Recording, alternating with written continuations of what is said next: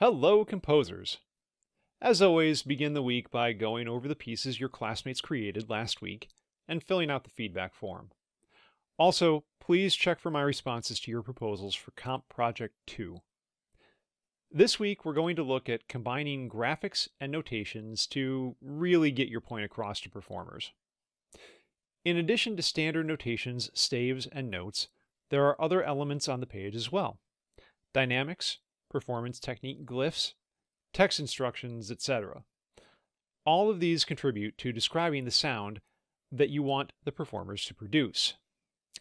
However, as composers have looked for more and more ways to explore new performance techniques, there are now many new changes. Let's look at a quick example from a piece I wrote for sax quartet and computer, Through a Glass Darkly.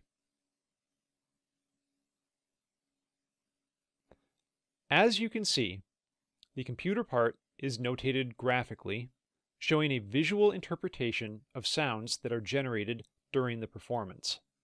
This is very common in electroacoustic music circles as a way to display information about a computer part to performers. Here, glissandi are indicated by solid lines, pointillistic sounds are small clouds of events, percussive events are squares, resonant tones look like a swirl, formants are appropriately mouth-shaped, and bell tones are bell-shaped. Pretty standard. Let's now look at the preface material for Kaya Sariaho's L'Iconisme de l'aile for flute and electronics.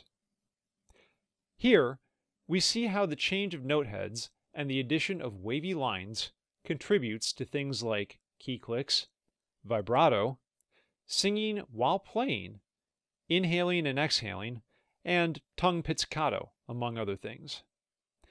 This extension of the standard notation for the flautist helps them to quickly react to the changes required by the composer without the need for extensive textual explanations in the score.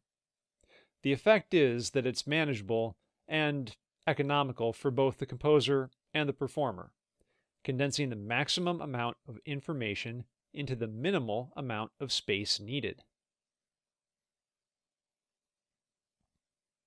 Finally, let's look at a classic, George Crumb's Electronic String Quartet, Black Angels, 13 Images of the Dark Lands. Watch the video and pay special attention to how the composer merges staves when the instruments play in unison or branches out when they move to separate lines. Look at how he notates indeterminate glissandi and trills, especially the use of durational notation, a number of seconds that are supposed to be performed for a particular thing, and listen to the effects. It's pretty astounding. Consider if any of these things can be added to your projects to really help make things clearer to your performers. To do so, you will need to create graphics in Photoshop, Illustrator, Affinity, GIMP, or a similar program, and then insert them into your score writer. Every score writer is different, so you'll have to look that up on your own. Black Angels is also a lengthy piece, clocking in at around 20 minutes, so have some time free to watch it. You will not be disappointed though, it's a really, really great piece.